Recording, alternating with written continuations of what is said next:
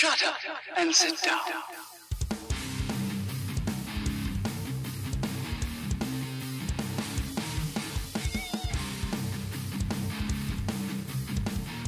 Hey you Skellywags! I think I may need to start doing these toy news episodes more regularly, as this episode is jam-packed full with the small toys that we love so much.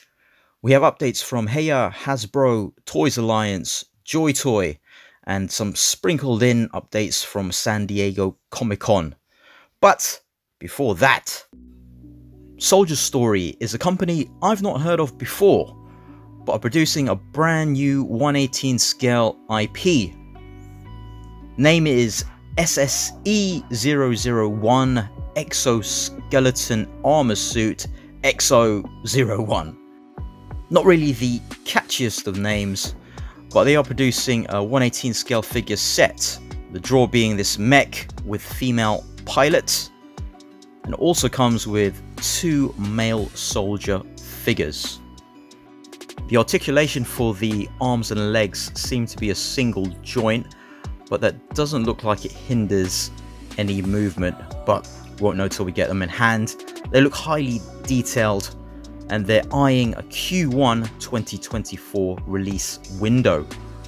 These will retail for about $160. It's currently available through Gundam It pre-order and other places.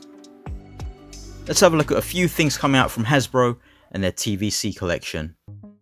The Ahsoka Tano series will be dropping on Disney Plus at the end of this month, and of course there is a new figure to go along with it. This does not look that much different from what we've seen before, so I'd like to do a comparison to see what is different. She'll be released at some point in November. I'll retail for about $20, just under really. From that series, this is Sabine Wren. Set after the fall of the Empire, Ahsoka follows former Jedi Knight Ahsoka Tano as she investigates an emerging threat to a vulnerable galaxy. Sabine comes in deluxe packaging, which basically means box, and will retail for about $30, expected about October time. She also comes with a helmet you can put over her head, but it does make her head look slightly large. We recently had Paz Vizsla. This is Pre-Vizsla. Pre-Vizsla was governor of Concordia, a moon of Mandalore during the Clone Wars. Behind closed doors, he led Death Watch, a secret group of commandos seeking control of Mandalore. Mandalorians already look pretty cool, and Pre-Vizsla looks especially badass. Expected in about November time with his dark saber, retail for about $20. From Knights of the Old Republic, Darth Revan. Revan left Coruscant, a hero of the Jedi Civil War, and returned a traitorous Sith disciple, bent on destroying the Republic. Revan comes complete with soft goods, cape and skirt thing, along with 2 lightsabers and plastic hood that's removable. Retail for about $20, available in November. From Rebels and the upcoming Ahsoka series, Grand Admiral Thrawn. Grand Admiral Thrawn, a male Chiss tasked with dismantling the rebellion on Lothal, was known for his brilliant strategic mind and ruthlessness. Looking less like Elon Musk and more like his animated counterpart, Thrawn will be available in November for about $20. Through Hasbro's HasLab and the Ahsoka series, this is Ghost.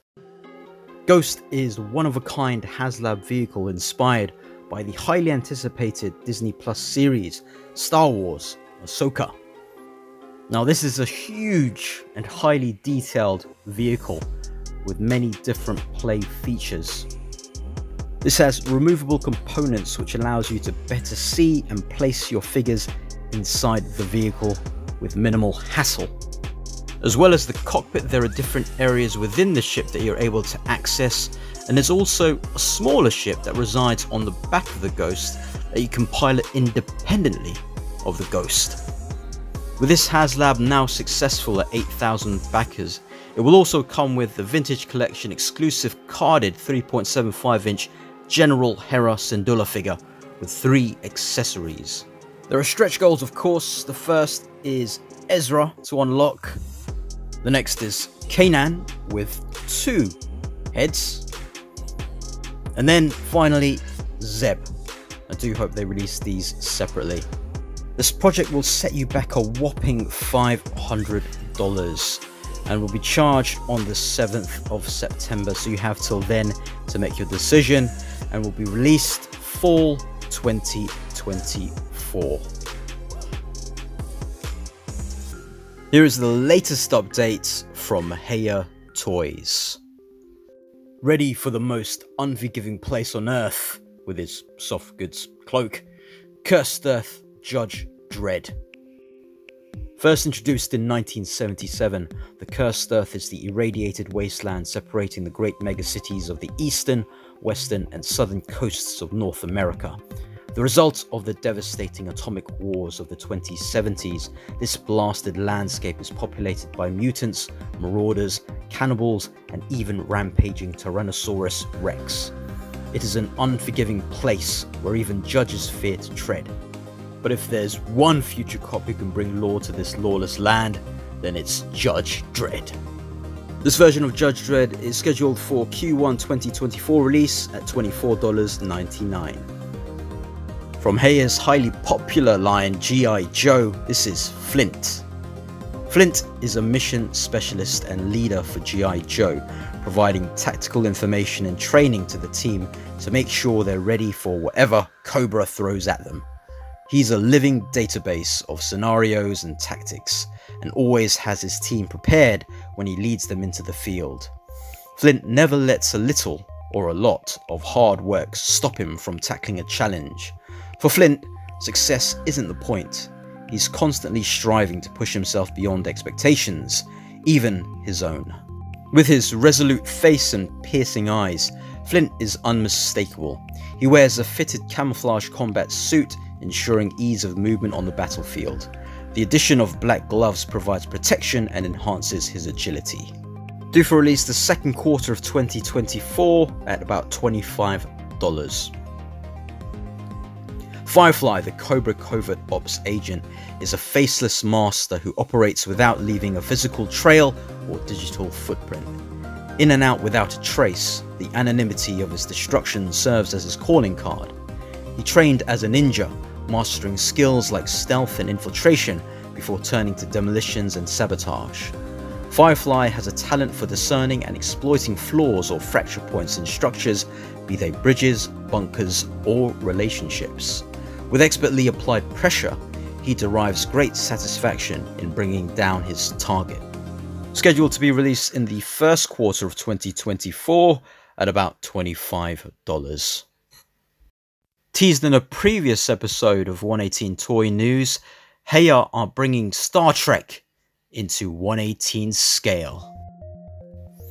On the day of James T. Kirk's birth, his father dies on his damaged starship in a last stand against a Romulan mining vessel looking for Ambassador Spock, who in this time has grown on Vulcan, disdained by his neighbours for his half-human heritage. 25 years later, James T. Kirk has grown into a young rebellious troublemaker. Challenged by Captain Christopher Pike to realise his potential in Starfleet, he comes to annoy Academy instructors like Commander Spock. Suddenly, there is an emergency on Vulcan, and the newly commissioned USS Enterprise is crewed with promising cadets like Uhura, Sulu, Chekhov, and even Kirk himself. Thanks to McCoy's medical trickery, this crew will have an adventure in the final frontier where the old legend is altered forever as a new version of the legend begins. But for only 3 movies. So these are not what I was expecting from Star Trek. Hiya, I was thinking they'd do the old school crew. This J.J. Abrams one though is expected, I suppose, being that it is the most recent version of this crew. I would like to see Hiya tackle the original though. These two will be available first quarter of 2024 at about $25. It does actually utilize a new mechanism for the torso, so that'll be interesting to see that play out and how that works.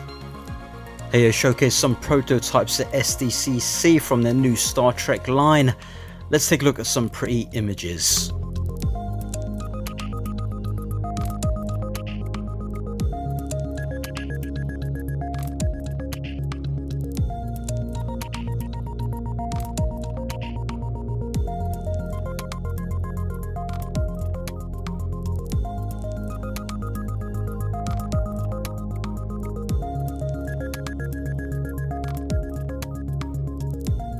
Sticking with SDCC for the moment, we're going to check out what Toys Alliance has been up to at the convention. Thanks to 796 Studios for the images. First up seems to be a newly heavily armed Ankylo. Next is that thing that goes on the Ankylo that's going to be released in a few months, I believe. And then there's this other strange vehicle which looks like it might be transformable. And now we've got some variations on the dwarf mech that's recently been released from Omanga. And there's some new humanoid figures which look to have parts from Yamato, but looks like they could be a different faction altogether. And of course, the convention exclusives. Thanks to 796 Studios, Fryhole Customs, Red Canada for trying to get these for me, and special thanks to Austin for grabbing me the KOWKIS set. The first of the convention exclusives is Hiya. So this is basically the Republic of Yamato buck, with all the parts and weapons from Republic of Yamato, with one of the old school Acid Rain heads, all in black with the red striking eyes. That's akin to Jinro. Retailing for about $65, and one I still need. Next of the convention exclusives is the KOWKIS set. So this is already on the channel. I've got a review up, again thanks to Austin for sourcing this for me. Retailing for about $145 if you can find any of these exclusives. Will be in a few other conventions, I believe. Definitely an homage to Akira, like the Capybara Red from a few years ago. Now from your standard release from Acid Rain and Toys Alliance, which also seem to be difficult to get hold of. From the Stealth team, this is Nuer. When you're born in Balawad, the great mountain bastion of Argots, it means something. It means you're expected to be a defender at least, and probably a hero. And when a Balawadan talks about being a hero, what they mean is getting out there and leading from the front lines. Maybe part of this sentiment stems from the fact that Balawadans are just built different. Something in the air perhaps, but a lot of Balawadans are more muscular than their southern counterparts. Enter Ram Nuer, a typical Balawadan boy, strong and well built from a military family. It was expected by one and all that he would join the vanguard just as his father had before him. But Nuer was earmarked to join the 15th Stealth Team, a special operations unit promoted by Senator Bros to replace the Bucks team. The other stealth operatives were surprised to get such a Balawadan to join them. Generally, to be more suitable for undercover missions, operatives would need to be small and swift, but they quickly realized that he was not only quick and quick-witted, but also possessed a natural understanding of how to read the battlefield, such that within just 2 years, Nuer was promoted to captain. Nuer's team are often assigned top-secret missions in the grey zones, where the powerful Balawad carries on the heroics of his ancestors. Nuer is expected at the end of January 2024, is at $44.99. Joining Nuer in January is Nephilim Stormer. During infiltration operations, the first lines of defense can often be snuck through using weaknesses and oversights in the enemy's line of defense. But any high priority target is inevitably going to be tougher to break down. That's where the Stormers of the 15th Stealth Team come in.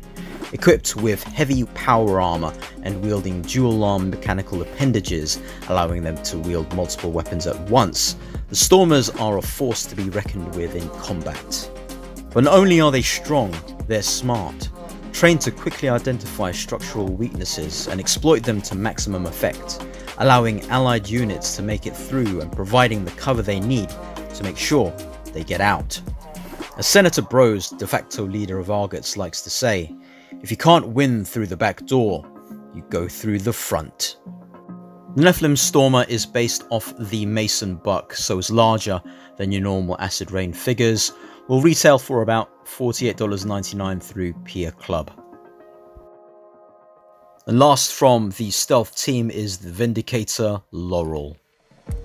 Following the successful deployment of the first Revenant LA6E units, engineers at Laurel Inc. decided to explore different possible iterations of the Revenant model. A key point of discussion revolved around feedback from the 15th Stealth Team that the Revenant was unmatched on the open field, but could struggle in the difficult terrain presented by urban warfare.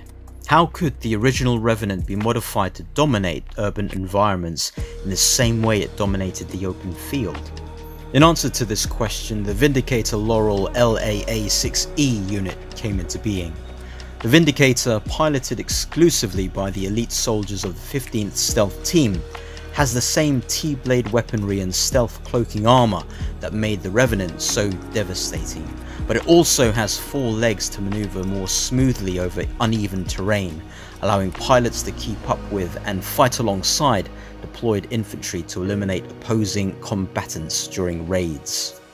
And once it hits enemy front lines, there is no escape. Only vindication for the Argurtan Fallen as the contested city comes under Federation control. It's a shame that the pilot for the mech, Celine, is sold out, including all 3 of these stealth team on Pia Club at the moment, so it'll be a bit difficult to get hold of these. The mech will be about $123.99 if you can find it in Jan. Coming in February is the EOS Destroyer set. The EOS Destroyer is an anti-armor unit under the 303rd Marine. The members are selected and well trained for their ability to shoot precisely, even when loaded or moving between obstacles. As the commander of the EOS Destroyer, Ulla often triggers the pirates to gnash their teeth, but is also a controversial figure among the commanders. Ulla was a former pirate who lived on an island conquered by pirates. The island inhabitants were forced to swear allegiance to the pirate regime for protection, thus she never had a choice but to leave her fisher lifestyle and join the pirate gang. No mercy was shown when she was slaughtering other pirates, which quickly established her ranking as a minor leader, but she never attacked merchant ships or civilians. Rather, she would engage in internal fighting between the smaller pirate forces. The growth of Argots ignited her hope to anonymously save the victims. She utilised her familiarities towards the maritime and climate, secretly rescued hostages and slaves, and prepared rafts for them to drift towards Argots. Sometimes she even leaked intelligence of the pirates. Ironically, her younger sister Mida exposed Ulla's hidden plans to the captain. At the moment of Ulla's execution, the 303rd Marine team, who tracked down the source of the intelligence, rescued her in time.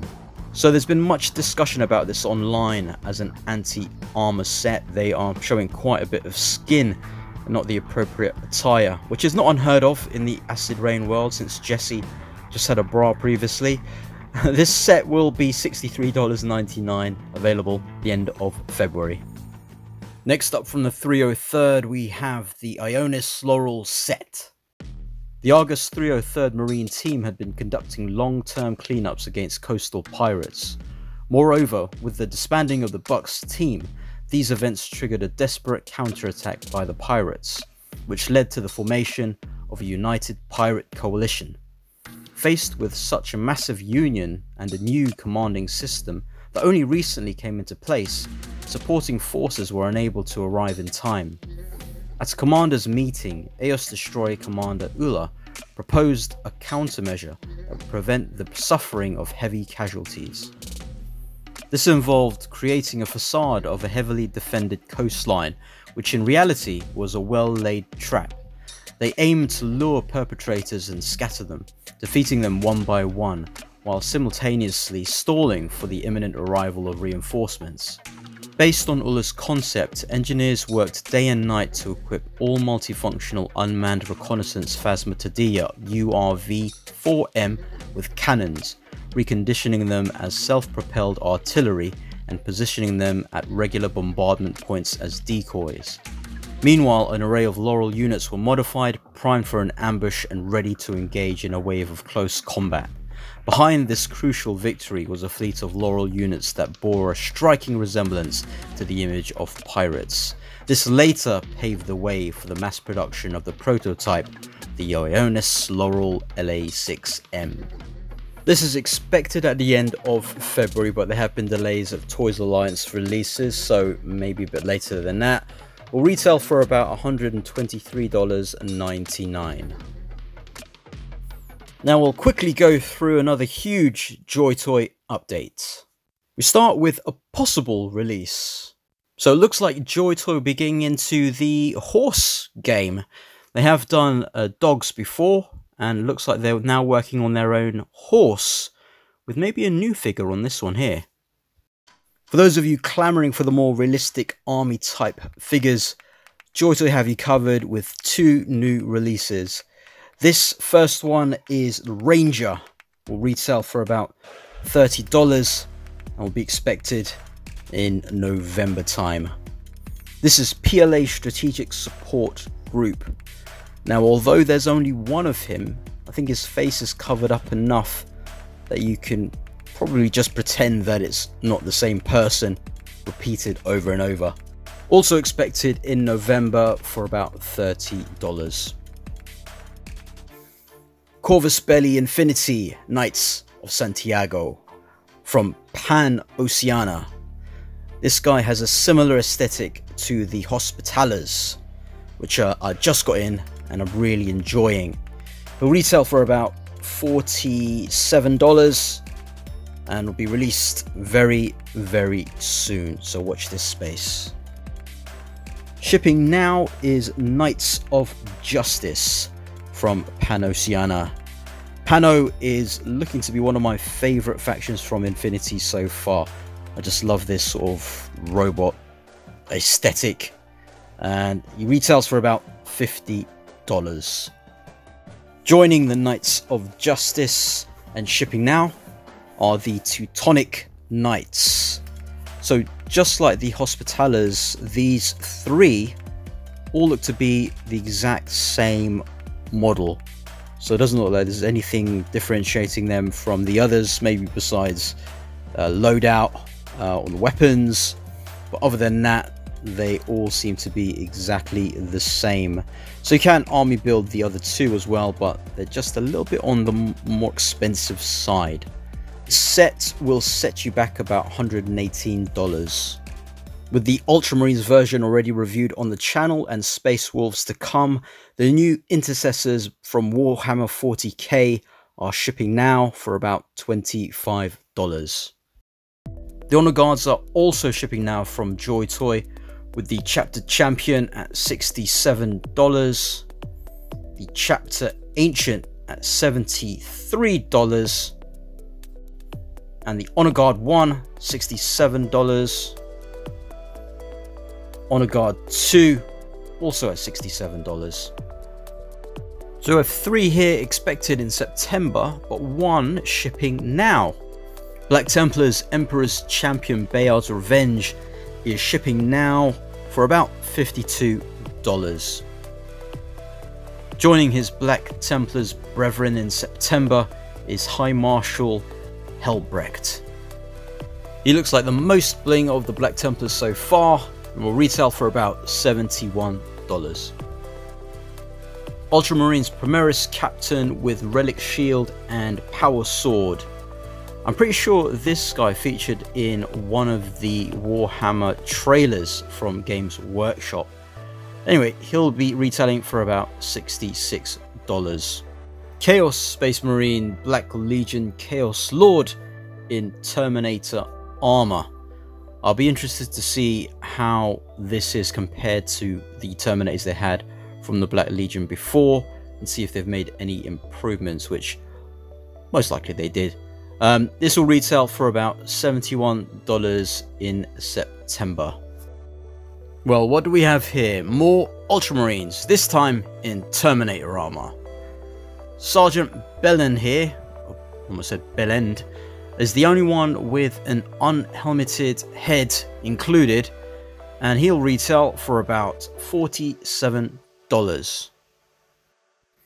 Just like the recent Blood Angels Terminators we've recently seen, Brother Acastian here will come equipped with shield and power hammer, will retail for about $44.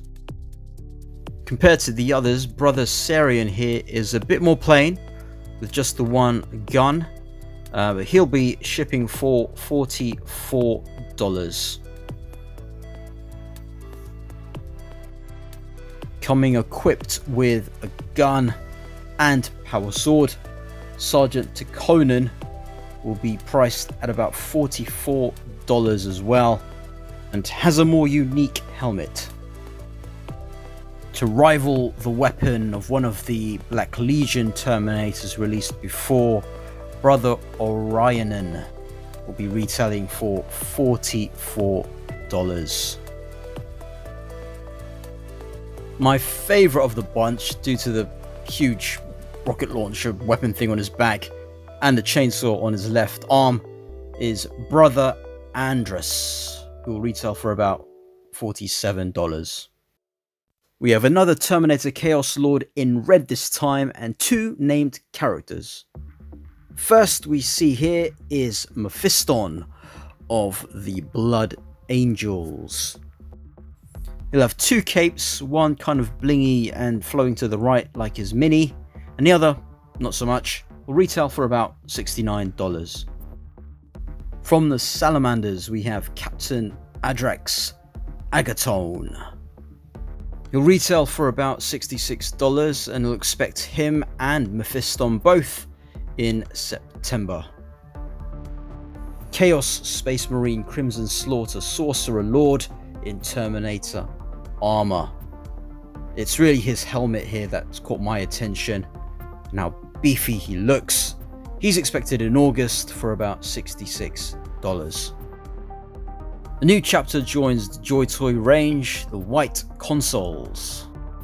First up are two Intercessors, one here with a head from one of the Blood Angels previously, but they both seem to be exactly the same besides the unhelmeted head, with this head coming from the Ultramarines Blade Guard veteran, which was used twice before, one on the 1.0 body, the other on a 2.0. Both will retail for about $33. To help spruce up the two plain Intercessors we're getting from the White Consoles, we have Captain Messinius. I wish Joytoy would actually give us optional power fists, as this, not being in a fist, looks slightly odd. These guys are expected in October, and Messinius will retail for about $55. My favourite of these announcements will be dropping in my birthday month in November. First up from the Ultramarines is Chief Librarian Tigurius. So the last librarian we got for the Ultramarines was not that great. There is a review on my channel, you can check it out. Floppy and things fell off everywhere. This hopefully will be a lot better. Will retail for about $71. So my absolute favourite of all the Warhammer 40k announcements from the past month or so is for the Space Wolves, and it's Aryak Rock Fist in Terminator armor. So this guy just looks so awesome. He kind of looks like God of War guy Kratos, but even more badass.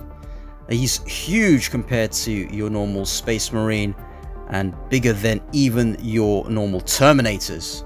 He'll retail for about $69. Looking even more techie than the Ultramarines Tech Marine or the Iron Priest from the Space Wolves is Iron Hands Iron Father Feros. This guy looks chunkier than normal and has ton of stuff all around. They'll retail for about $74. We leave the biggest to last, and it's the Grey Knight's Nemesis Dread Knight. So this thing is huge at 42 centimeters. This is probably the biggest mech that Joytoy have ever done.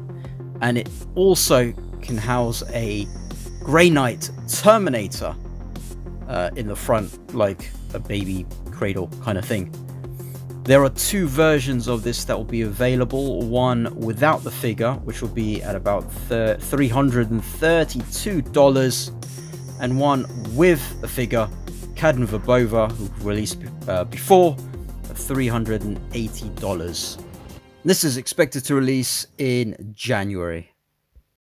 Whew, well, that's it.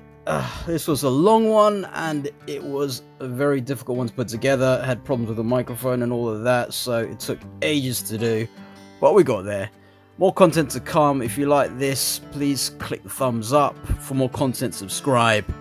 Check links in the description to buy your own Joytoy and support the channel, and I'll scale you later.